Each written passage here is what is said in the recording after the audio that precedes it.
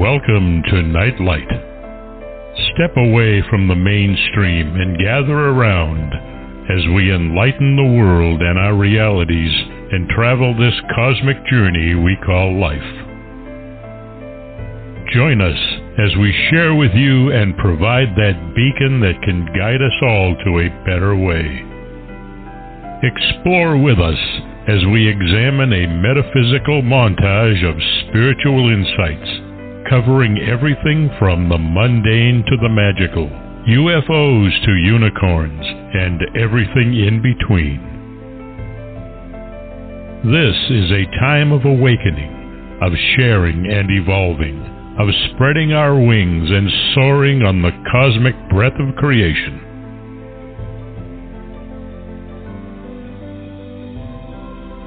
Come and join with other light-minded spirits as we weave our lights together to seek understanding, enlightenment, and, with a little luck, some wisdom. This is Nightlight, a reminder that you are never alone.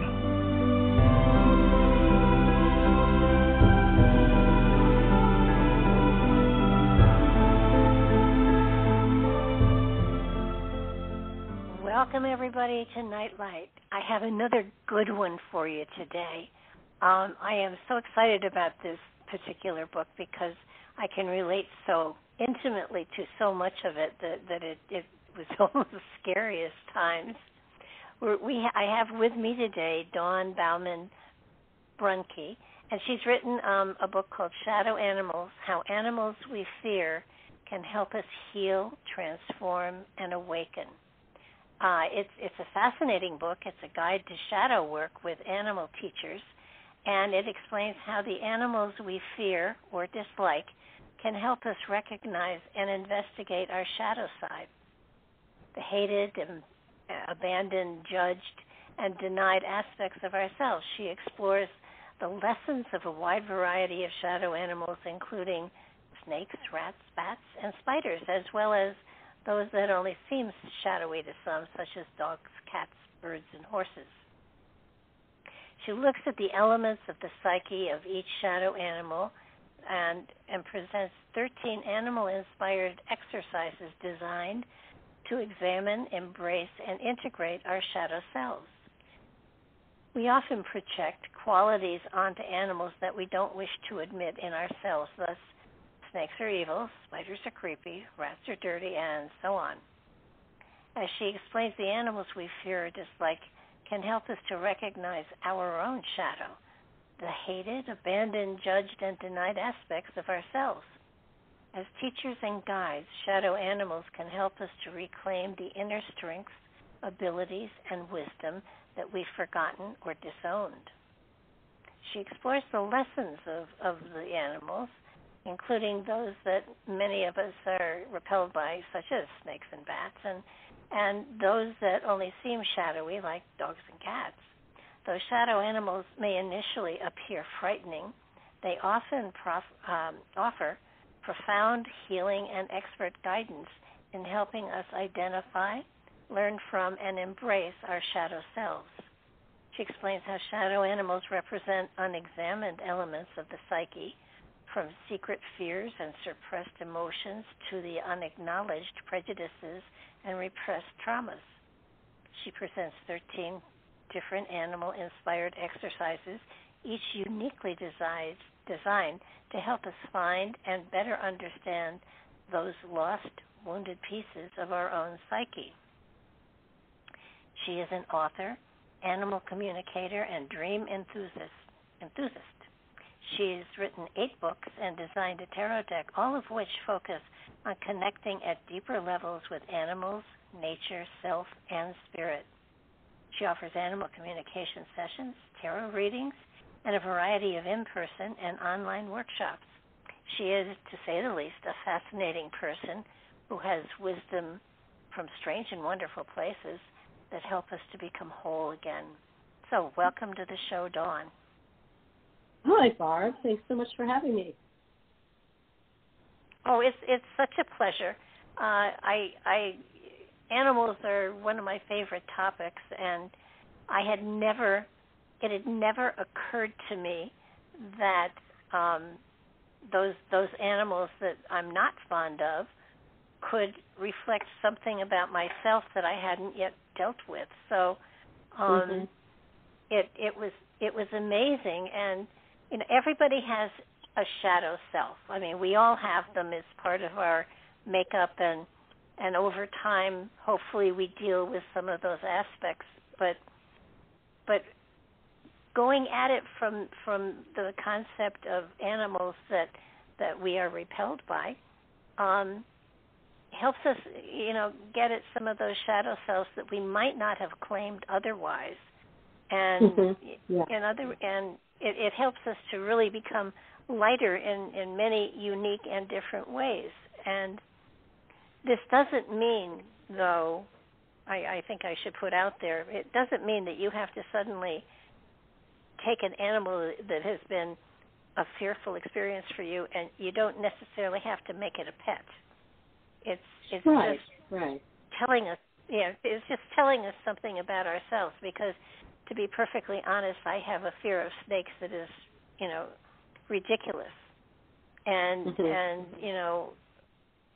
yet, and I am aware to some degree as to all of these animals, no matter how creepy crawly they appear to be, have very positive aspects to them that I hadn't really even considered.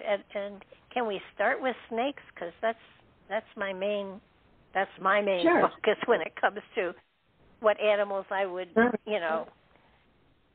I run like a scared whatever from. Yeah, it's interesting. I mean, and you're not alone. There's so many people who have reactions towards snake. In fact, my father, his whole family has a huge snake phobia. He can't, if there's a picture of a snake on the television or in a magazine, he has to turn away. I mean, it's very severe. Wow. And some people have very strong reactions to their shadow animal, if you will. Interestingly, it was actually snake that kind of brought me to this book. The book I wrote previously was called Awakening the Ancient Power of Snake. And it was all about snake. And the way that book came about was from a dream. I had a dream. I was actually really in pain. It was the winter solstice, and I was lying in bed. My husband and daughter were decorating the holidays in the other room, and I had these intense back spasms. And I was just kind of in that, woozy state, and I said, what do I need to know?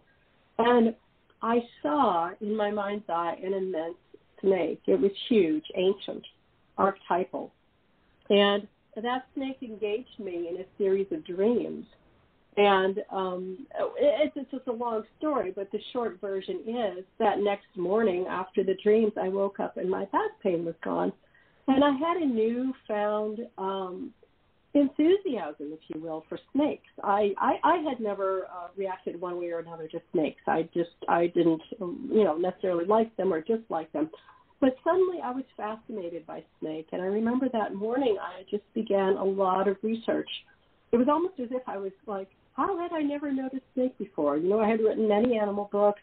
I dealt with a lot of different animal species, but snake was never really up there, really prevalent in my work. And through research, through the dreams, I just became much more interested, intrigued, fascinated by snake. And we ended up actually rescuing 2 snakes and living with a ball python and a corn snake, Carl and Chloe. So I learned firsthand what it's like to live with snakes, what their needs are, what their desires are.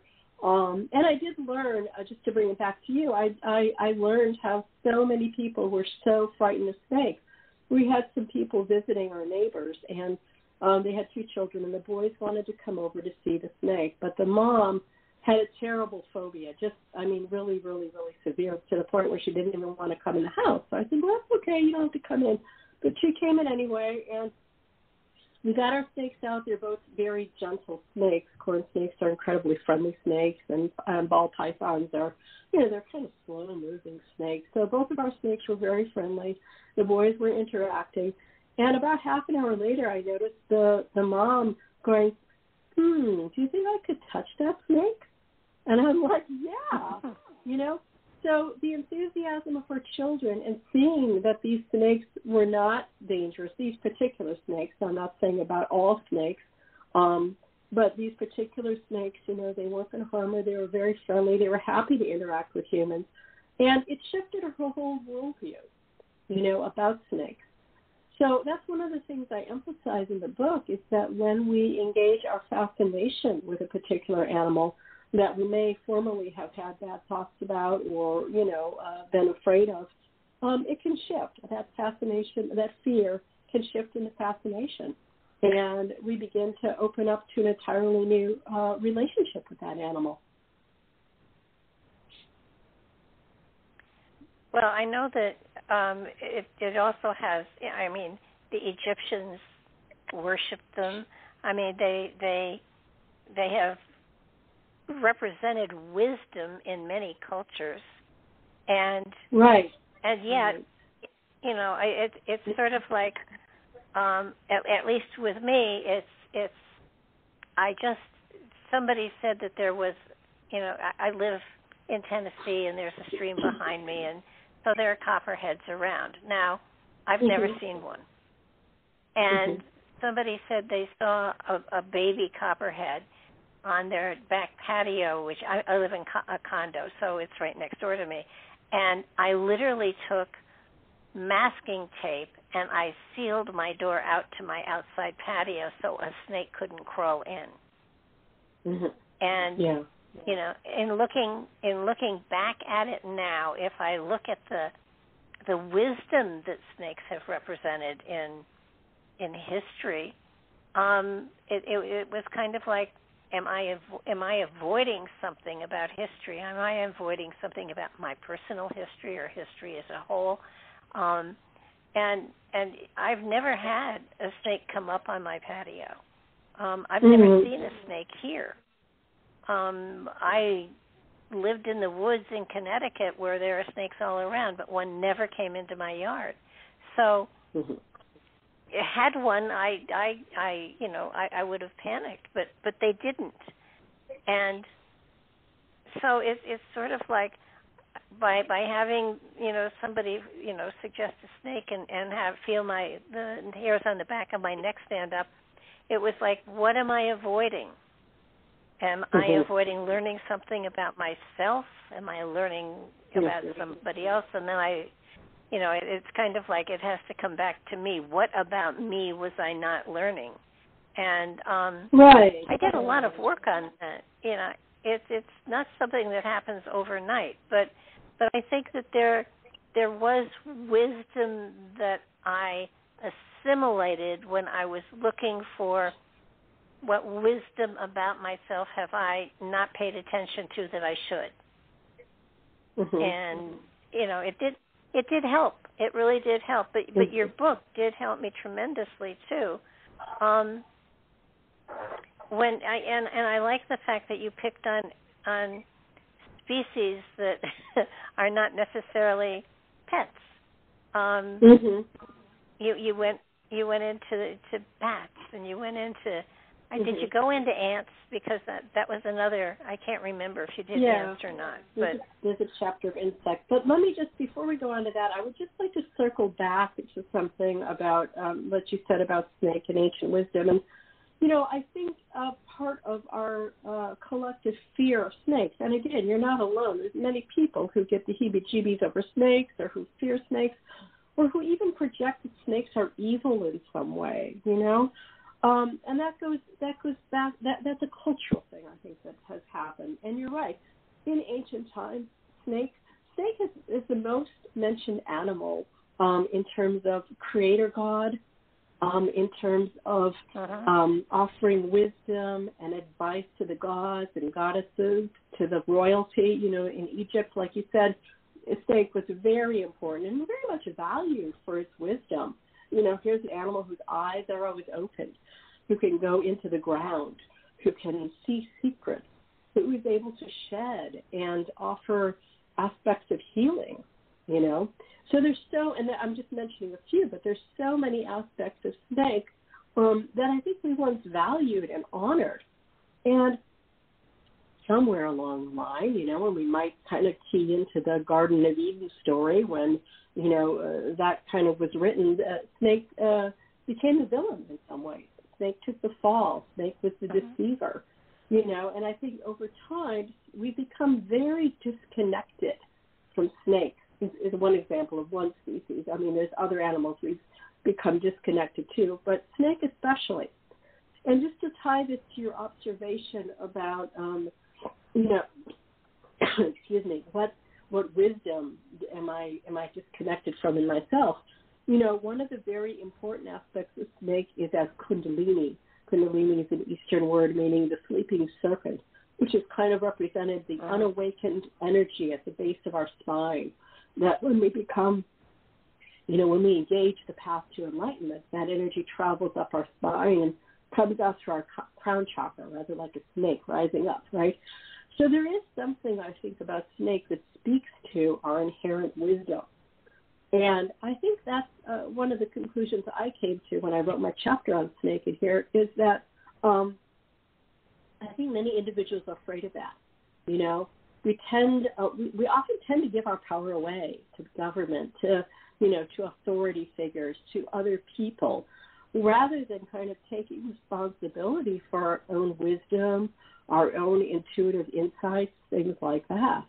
So I think that's the aspect of snake that, as a culture, we've become a little bit divorced from. And I think we're reclaiming it. I think this is a time when we're reclaiming some of that wisdom, but it's a good reason why snake's a great shadow animal and a great shadow teacher. It's an animal that has a lot of positive and negative qualities. It's a healer, but it can also harm. It's a creator, but it can destroy. So snake also embodies paradox, and again, something humans are often very uncomfortable with. We kind of want things to be one way or the other. So I think snake speaks to all of this. And again, just to tie into what you said about wisdom, yes, I think it has to do with, unrecognized or unclaimed wisdom that we have within ourselves and our own divinity in some ways, huh?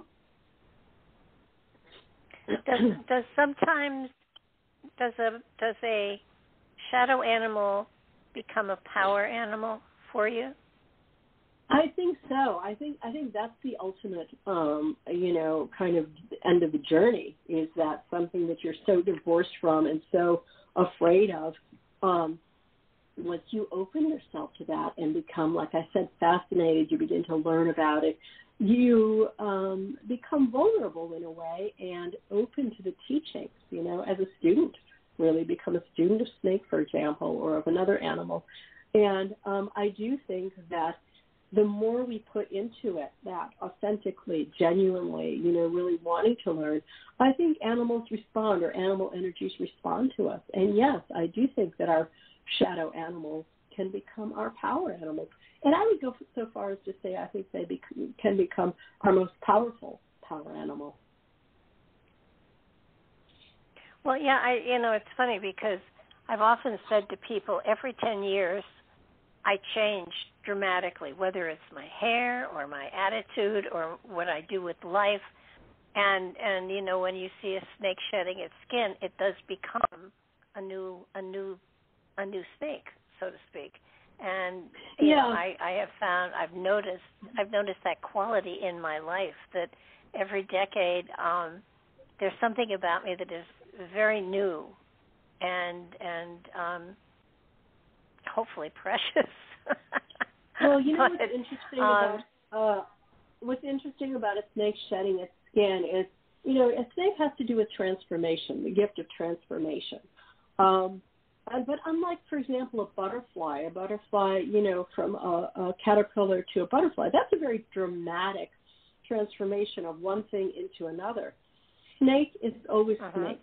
When snake sheds its skin, yes, it sheds its old skin, its old, kind of opaque scales, and it becomes bright and new, but it's still snake. So snake is, I think, about evolving ourselves in brighter ways and becoming more realized, more aware and awake. So yeah, it's a specific aspect of transformation, I think, that snake speaks to. Yeah, it just, I was so, I when I was looking through your book before I actually read it, I thought, oh, sure, she's going to make rats something that can represent wisdom to us, and you did. I mean, I thought, and I never had, as I was reading through the book, I never got to the place where I said, oh, she's stretching it so far here. This is ridiculous. Spiders. I became, I'm not an advocate of spiders. I don't like them particularly, and I wouldn't have one as a pet. But I so admire the beauty of their webs. Yeah. It's so true, isn't it? I mean, all animals have a wisdom. All animals have a teaching. So, if you have a shadow animal, then maybe, and you want to work with shadow, then your task is to find out what that teaching is and what it speaks to and what wisdom it offers you, right? I mean, that's kind of the work of the book. Oh, yeah. Well, it's funny because I've been fascinated with spider webs probably all my life. Not the spider, but the web. And over 50 years ago, I started to paint mandalas, and they, in many ways, are like creating a web of spiritual insight and wisdom and stuff like that. So, I can see how aspects of some of the animals that I'm not particularly fond of have given me insight into something I create in myself that has great beauty. So right. I have yet to figure out ants. Ants have plagued me almost in every place I've lived. Not knock on wood, where I am now, but I always I've had trouble to figure out what is so great about ants. Well, do you want to go into that a little bit? I mean, ants are interesting. Yeah, let's go into ants. Ants have been around since the time of dinosaurs. Did you know that? No. They're an ancient species. Yeah, they've been around since the time of, they're very intelligent. They know how to construct. They're socially minded. They work together collectively to make incredible structures, to even make bridges where they walk around one another. They don't have ears, but they listen by feeling vibrations. And they communicate with each other through chemicals. Their language is actually chemicals. There's just so many fascinating things about ants. They're so small, but they're able to lift up 50 times their own body weight. And they can join forces with other ants to transport even heavier objects. So there's almost a magical quality about ants. I mean, they're small, but they have to do with power. They have to do with working well with others. They have to do with very subtle communications. It's not a language, it's a chemical language, right? I mean, can we even, sense what that is? It's just very different than us. What else about ants? I mean, what's your main fear of ants? It's not a fear. It's just that I don't want them in my kitchen, and I have done everything I could where I lived. I finally sold the house, but not because of the ants. But I really worked on trying to communicate with them to say, just stay outside. Don't come in. It's summertime. You don't need to come in. There's no food here for you. And I mean, I did everything trying to. The one thing I did, which somebody said to put paprika the windowsills, and it would turn them away, and by accident I put cinnamon down. So I sort of I invited them in for lunch, really. Well, you're bad, yeah. Yeah. Well, there's an old story by J. Are you familiar with J. Allen Boone, the writer? He was a writer back. He was a war correspondent back in the 1940s and 50s, and he ended up caretaking one of the first German Shepherd, one of the first dog movie stars in America. It was a German Shepherd named Strongheart, and he became fascinated by connecting with animals, and he was convinced that Strongheart, this German Shepherd, had taught him how to really understand dogs and understand in a deeper level. And so anyway, he wrote a wonderful little book. I'm trying to remember the name of it right now, Kinship with All Life. And I think it's in that book or one of his next books where he spoke about ants and how ants were invading his house and what to do about the ants. And he didn't feel like it was proper just to say, you can't come in the house. So he did what he called a gentleman's agreement with the ants. And I can't recall now what exactly it was. It seems like maybe he offered the ants something, or he offered them respect, perhaps. A lot of this is energetic, right? So he offered them a respectful explanation of why he needed them out of the house, and they agreed. So he did it energetically. And he did it not by force or manipulation, but by, again, what he called a gentleman's agreement. And I think the reason I tell this story is I think there is some wisdom in how we relate to animals energetically. Excuse me, we're a society that, ants or rats or something invades your house. Let's get chemicals. Let's bomb the house. Let's, without any regard for the insect or the mammal or whatever it is. And again, I think that's just a reflection of our own disconnection from life, from nature, So a lot of this speaks to, it may be more difficult to kind of discern exactly what it is with ants. It's sort of might require a little bit more of a deep dive, but what part of me is disconnected from nature? What part of me fears invasion? What part of me, perhaps it has to do with collectivity, because it's not just one ant that's invading, it's many ants. And what do the ants want? We begin to ask questions that have meaning. And that's a way of kind of teasing this information and getting deeper within ourselves so that we can communicate or commune in better ways with our shadow animals. Does that make sense to you? Oh, yeah, no, it does, definitely. Mm-hmm. I think that so many times people just go, "Ooh, I don't want to talk about it. I want to get near it," and they're physically repelled by some of these animals, and it's for the most part I've made friends with most of the animals that have lived around and with me, the bees and all of them, but there are some that just even bats are really kind of cuddly. They're not vampires, but they really are kind of cuddly, except for the ugly wings. But and I've always welcomed them. I've always I am an animal communicator to a degree. I go into alpha and I send messages to my cat, and she actually understands them, and actually sometimes even, so she'll either do what I ask her, or I get an "I don't think so, not now." But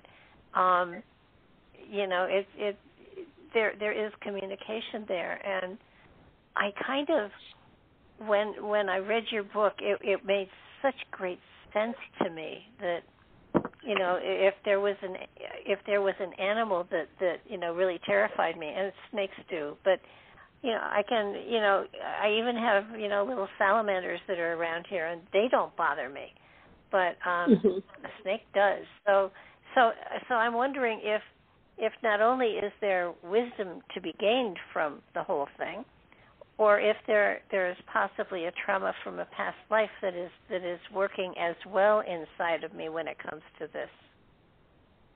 Yeah, well, that could be too. I mean, what comes to mind as you speak about that is perhaps taking time to sit and explore that with Snake.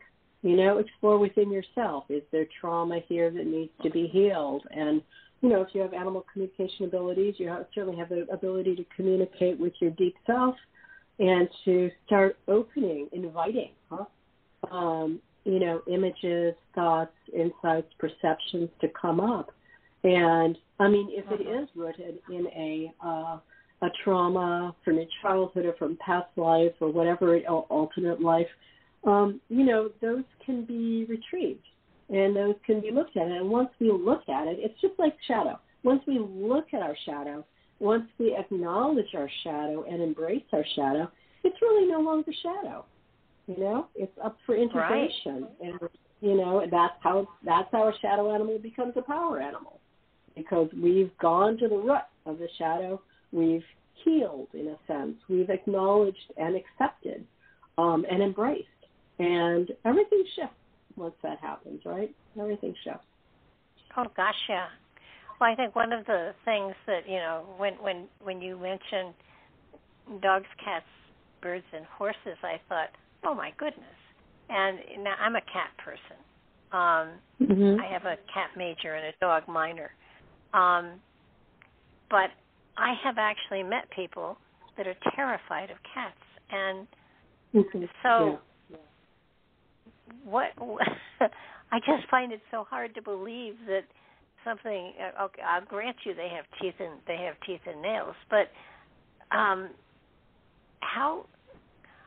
what aspect of a person could be reflected in a fear of a cat? Well, I'll give you a personal example, and I want to say from the outset, however, that, we all have different aspects of shadow. So what's shadow for one person, for you, Snake, isn't necessarily shadow for another. I have no shadow on snakes. I like them, What's shadow, I love dogs, and yet I have a friend who is very afraid of dogs and who doesn't like to be near dogs and who doesn't even like to look at them. So, it's just like in the world. We all have different aspects of shadow. We all have different aspects of what we like, what we don't like. For me, I was never, this goes back to my childhood, I was never afraid of cats or had anything. I was a dog person, all right? I just love dogs. That's me. And but I never hated cats or anything like that. I mean, I always thought they were beautiful and very graceful. But one day when I was probably about 9 years old, I went with my mom and my sister to visit my mom's friend who had 3 cats. And it was fine. There was no problem. And in the morning, I went downstairs to get a glass of milk, and the eldest cat, a gray cat with green eyes, was sitting there in front of the refrigerator. And it looked at me in such a way that I suddenly felt scared. I mean, it wasn't menacing. It didn't hiss. It didn't do anything like that. But it was as if it looked inside of me, and it found me wanting. It found something in me, either not good enough or whatever. I mean, that was my insight at the time, my feeling at the time. And I turned and I ran. I ran up the stairs, jumped on my mom's bed. The cat followed me and jumped on the bed. The cat didn't jump on the bed. I jumped on the bed. And the cat never touched me. And I didn't, it sort of was a funny incident, and we kind of all laughed about it. And I didn't hate that cat. I mean, it was fine the rest of the day. But here's what's really interesting: is about a week later, I was by a cat and I started sneezing, and my eyes started getting watery. And every time I met a cat, I had an allergic reaction. And I soon became so allergic to cats. I mean, even if I was in the same room with a cat, I would sneeze, my eyes would get red, I'd get itchy, that I just realized it's better to avoid cats. Again, I didn't hate them, but I wanted to avoid them. So it wasn't until I was in college that I started dreaming of a cat. And long story short, that cat kind of became a teacher in the dream world and helped me move past this incident with cats. And I think it had to do with that original, perception that cat was seeing something in me, maybe that I wasn't acting up to my potential. I'm not sure exactly what it was, but it had to do with self-worth. It had to do with how I presented myself in the world. And it wasn't until I went into that shadow, again, at a much later date, because at age 9 I would have been incapable pretty much of, navigating that, the emotions of that. But at age 20, you're at a different place. And so Cat has become really, in many ways, a shadow animal turned power animal for me. And a lot of times when I have dreams of Cat, it's with great wisdom and great respect. In other words, I have great respect for cats when that wisdom comes through. So, again, I guess my answer to your question is that, everyone's different, and we all have different experiences with animals, and why a certain animal will be shadow for us may be completely different for another individual, yeah? Uh-huh. It just you have gone, from rats and bats and spiders to the soft and cuddly stuff. And I mean, I do know people that are terrified of cats, and it just it's I guess it just it's an inner something that everybody doesn't have to, but everybody can deal with to see, what's at the base of this, and how can we fix it? Yeah. I mean, if you want to, I would feel like it's an invitation. Are you up for it? Is that what you want to do? And I think in general, my experience is that animals are often very, very happy to help us and happy to go there with us, especially into our shadow material. There's some animals that kind of excel at that. I think cats are very good at going into the shadow. They're comfortable in the shadows. They're comfortable in the dark. They can see in the dark. They're kind of, they can have a sneaky quality, and they can help us in that way to kind of sneak into our shadow and work with it, to work in the dark with the shadow and retrieve the wisdom or the insights that we need to reintegrate that into ourselves. Have you found that when dealing with any animal that there is a way of communicating with it? I realize they don't, if this is not Harry Potter and you can't speak to snakes the way he did, but do animals mostly respond to pictures that are sent in alpha? I think it's different for each individual human as well as different animals. Some animals are very visual, and it's easier to communicate with them visually. Some animals are more kinesthetic. Snake, for example. A lot of my communications with snake were very kind of kinesthetic and movement-oriented. Some animals are more auditory. So I think, one of the things I teach in animal communication classes is really to be very open with your senses so that you can communicate in a variety of different ways.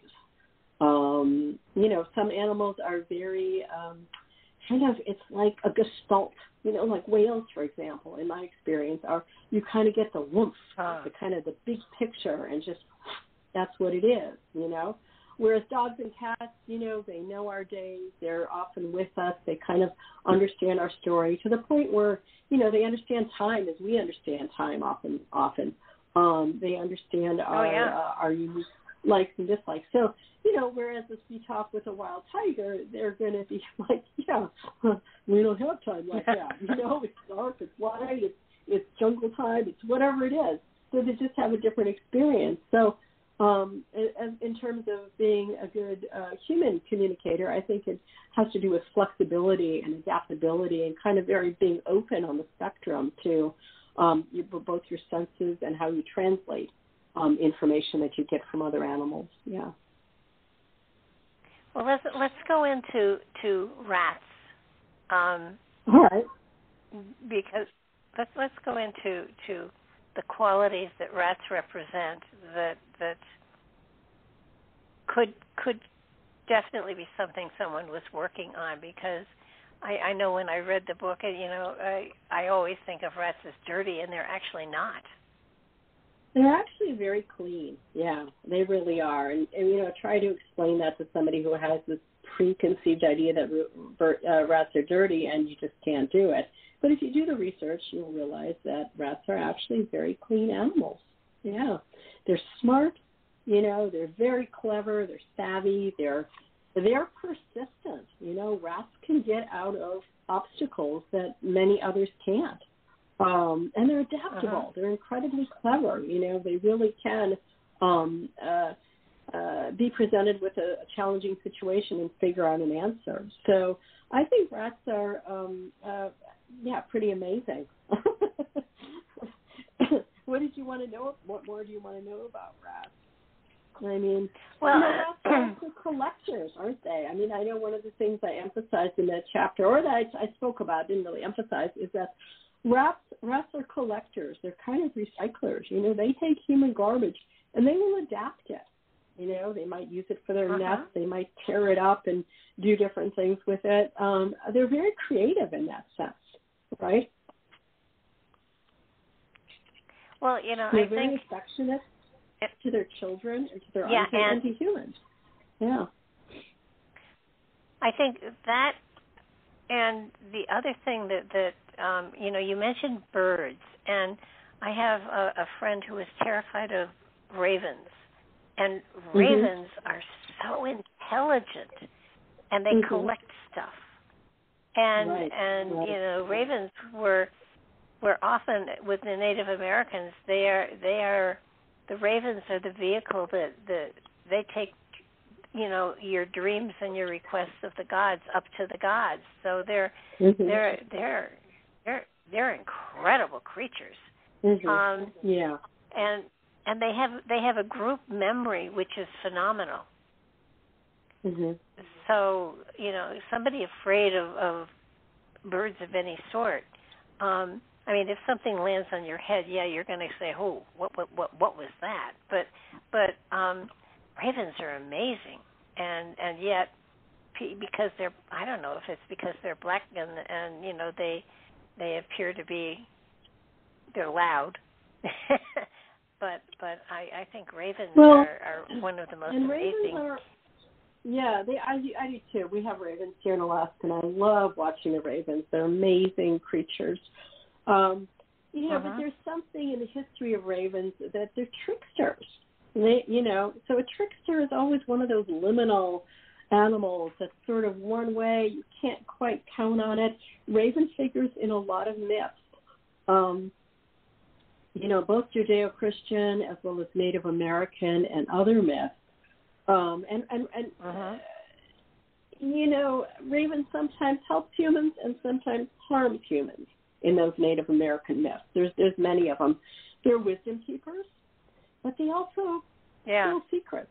As tricksters, they kind of let loose on the mystery and on secrets, and they'll give you a little bit of information, but not all of it. Carl Jung also felt that the raven was an archetype of transformation. It was he had an interesting take on it. He saw raven as kind of an aspect of the deep psyche that would help to bring change when we've reached the limits of our abilities. So he saw raven almost as an angelic force. He didn't call it that. I'm calling it that, but kind of a dark angel that would bring up information from the unconscious that we needed when we were ready, when we readied ourselves and when we were open to the teaching that we couldn't access on our own. So there's a power about raven, I think, and it's definitely rooted in in their mythology and the way we understand ravens. Ravens are definitely, I think, a shadow animal.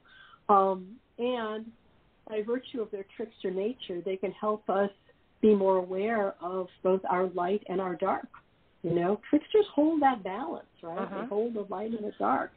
And I think when we're exploring our shadow self, basically what we're doing is we're looking at what we judge, what the secrets we keep from ourselves.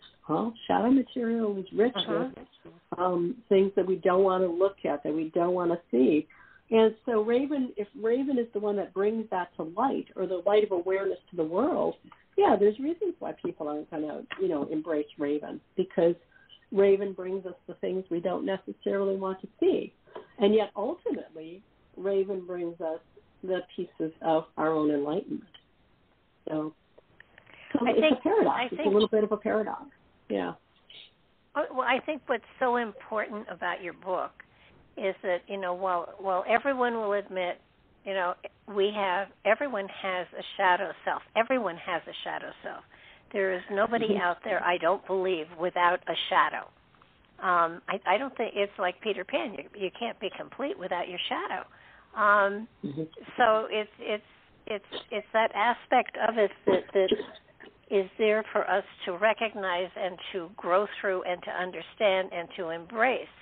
And most people sitting, listening will say, well, how the hell do I figure out what I need to look at?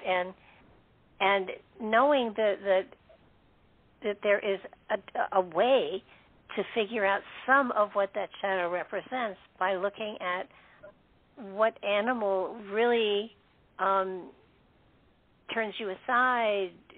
I don't know. I don't want to say revolts you, but maybe even that. And if you're looking for part of your shadow, won't be all of it, but if you're looking for a part of your shadow to work on and to bring greater light into yourself, taking the animal that frightens you, that you steer away from, that you aren't really drawn to, and taking a look at the aspects of that animal and realizing that if you have a fear of it, if you're resisting it, you're probably resisting something consciously that is subconsciously important for you to reconcile with. And it really helps. It's a great way of doing therapy without actually going to a shrink. Well, that's true. I mean, it's to say, what's my shadow? All you have to do is say, what do I really not like? Whether it's an animal or whether it's the government or, my last chapter in this book is the most dangerous shadow animal of all, humans. Yeah. We do it to ourselves. We have massive shadow out there right now. Such incredible divisiveness, wars, hatred, refusing to listen to others. So, shadow is running amok right now in the world. And, for somebody who goes, what's my shadow? I'd be like, watch the news. What irritates you? That's your shadow right there. So whatever, if you want to do it in terms of animals, what animal do I most dislike or gives me the heebie-jeebies? That's your shadow. It's showing you something. And I guess I think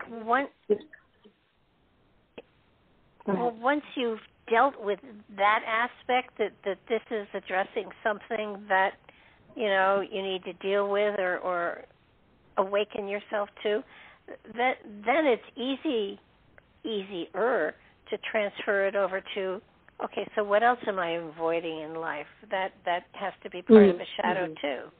And once you realize what a shadow is, then it can become anything from Diet Coke to an animal to a person. And what do those things what do those things represent?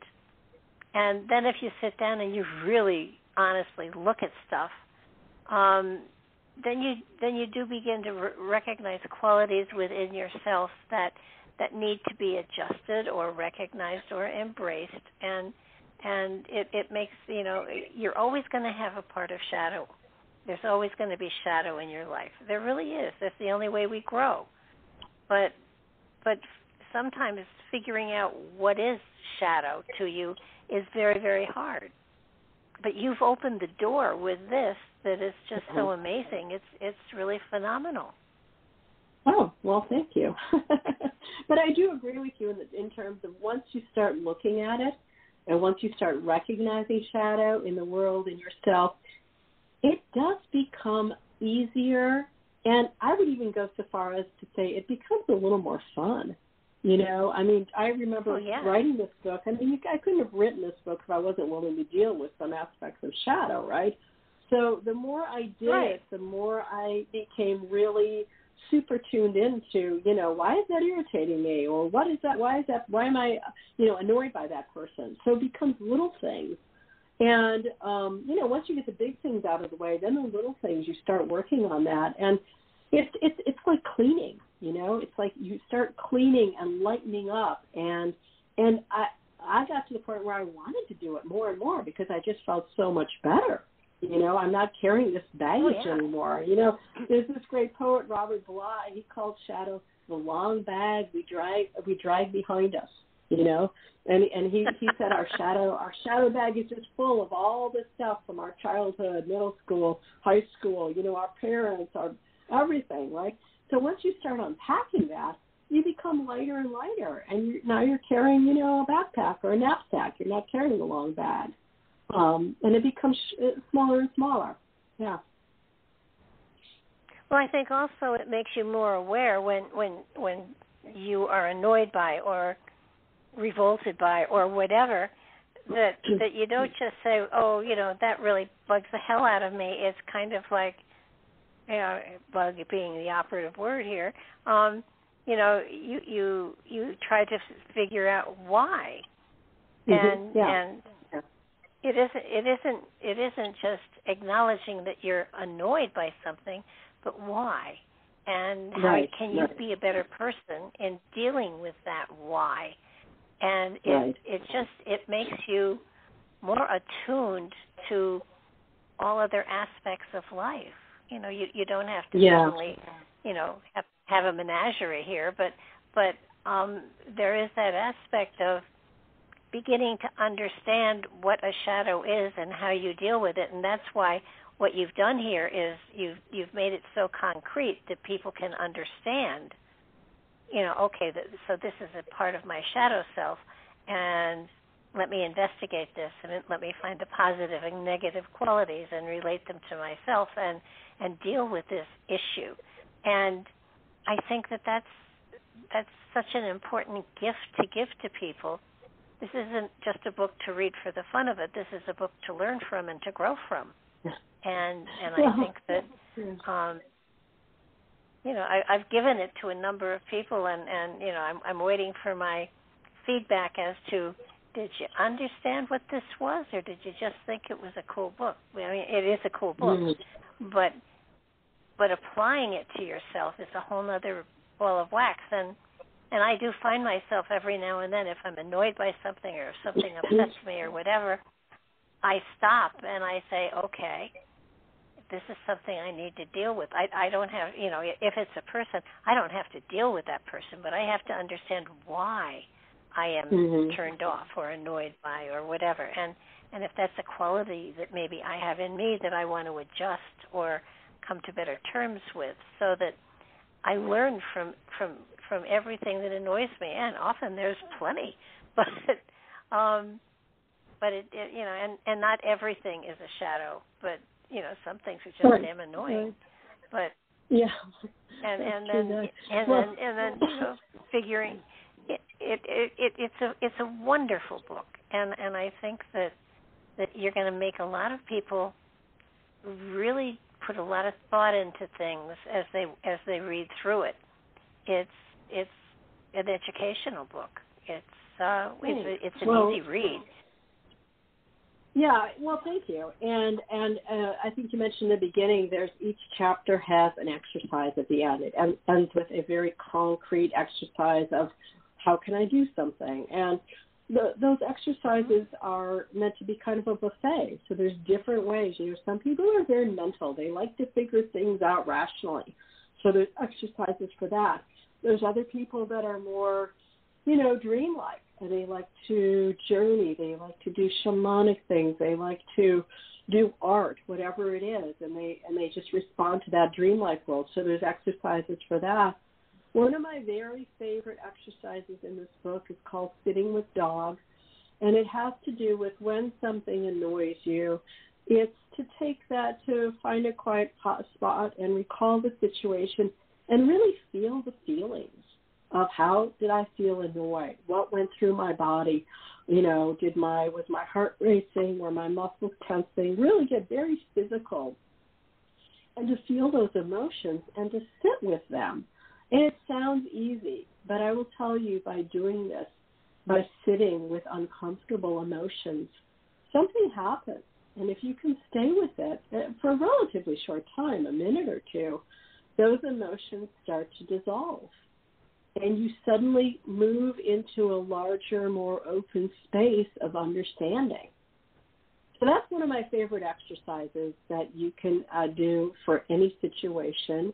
That's what works best for me, but there's other ones in the book if you prefer to, be logical, be rational, or be dreamy, or, there's some that are very physical, dancing like an animal, taking on those animal characteristics and learning from it. So, yeah, there's a lot of concrete ways to deal with, to work with our shadow and to really invite it inside of us so that we can better understand it. Well, it's a phenomenal book. I just noticed we're just about out of time. If you want to give out, your website and how you can be contacted and stuff like that for people who want to find your book. Sure. Yeah, my website is animalvoices.net. That's animalvoices.net. And that's really the easiest way to contact me. My email's on there. I have a lot of excerpts from all of my books, so you can read a little bit. If you're interested, or if you want to buy something, there's links to Amazon, Barnes and Noble, etc. My publisher. So that's probably the best. Animalvoices.net. Go there. Well, I think your book is phenomenal. I have it, and I do go back and reread certain areas every now and then because it's like, that makes great sense. But by the way, I did send you the author connection to that book we had spoken about earlier. Okay, great. But I want to thank you. I want to thank you again so very much, because this is important. People should pay attention. People should buy this book and learn from it, because it's just an amazing adventure, and it's going to wake you up to a whole bunch of great stuff. And don't worry, you'll never lose all of your shadow, but you might lighten the load just a little bit. Okay. Well, it was great talking with you, Barb. I appreciate it. Oh, well, thank you so much. And I will definitely, this will be up on YouTube, and people can go back and listen again and hopefully buy the book too. So thank you, everybody, for listening. It's been a joy again to talk to Dawn. And I will be back, we'll be back tomorrow evening too. So do check back then. Until then, have a great night, and do some thinking about what revolts you, and see if you can't figure out what you have to learn from it. So good night, everybody, and thanks again for listening.